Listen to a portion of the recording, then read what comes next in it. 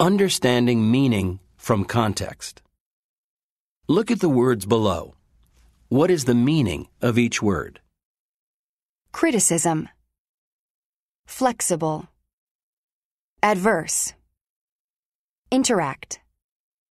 When we encounter a new word, we can look it up in the dictionary to learn its meaning. We can also use context to try to figure out the meaning of an unfamiliar word. The context of a word is the other words that come before and after it in the sentence. We can also use other sentences that surround the word. By using context, we can often make a reasonable guess about the meaning of a word. This can help us be more effective listeners and readers. Read and listen to the example. What do you think the word criticism means here? The president of the company has received a lot of criticism about his decision to not raise salaries this year. Many employees have complained to him, saying that it is unfair.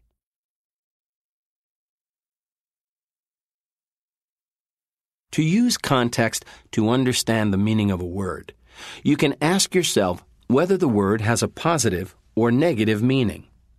In this context, we can infer that criticism has a negative meaning because it is the effect of a negative situation, not raising salaries. We can also guess that the criticism is a reaction because we know it is coming from the employees. Furthermore, the second sentence tells us that many employees have complained because they feel the boss's decision not to raise salaries was not fair. Based on this evidence, we can guess that criticism is similar to complaining about something that is unfair, or the act of finding fault with something. Note that writers commonly use context to define a word. Read the examples. Is the meaning of the bold-faced word positive or negative? When you are working with other people, it is important to be flexible. When you are open to other people's ideas, they are more likely to want to work with you.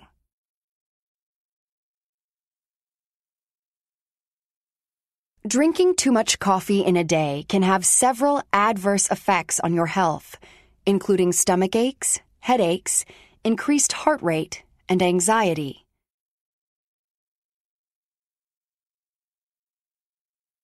If you said that flexible has a positive meaning and adverse has a negative meaning, you are correct. If we are told something is important, we can guess that it is positive. Based on the first example, we can guess that to be flexible probably has a positive meaning. In the second example, we are told about negative effects of drinking too much coffee, so we can guess that adverse has a negative meaning. What can you guess is the meaning of the word flexible based on its context?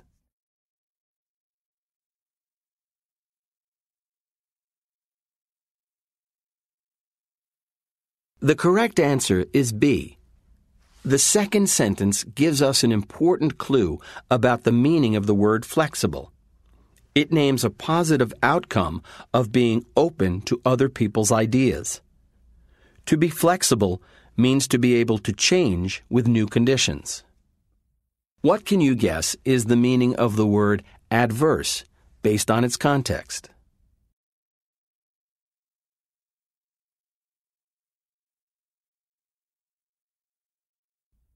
The correct answer is A.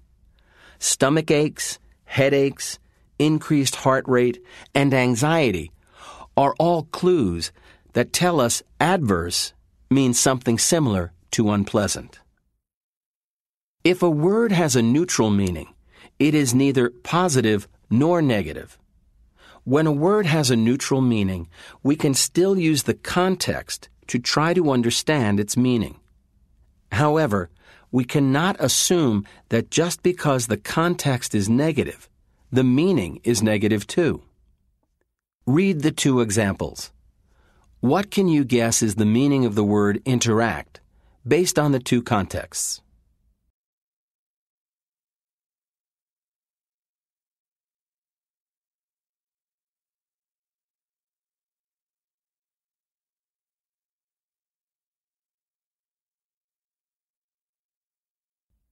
In the first example, we can guess that to interact means something you do with other people.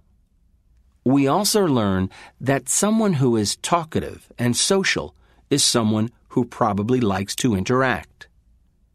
The second example gives a negative situation, and we learn that saying hi is a kind of interaction. Based on these examples, we can guess that to interact must mean to talk or to communicate with another person. It can be used in either a positive or negative context, so we can guess that it has a neutral meaning. What can you guess is the meaning of the word determine based on the two different contexts?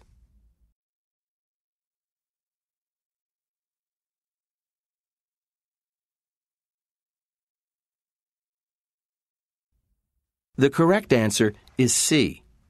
Determine has a neutral meaning. In both contexts, to determine something means to figure something out.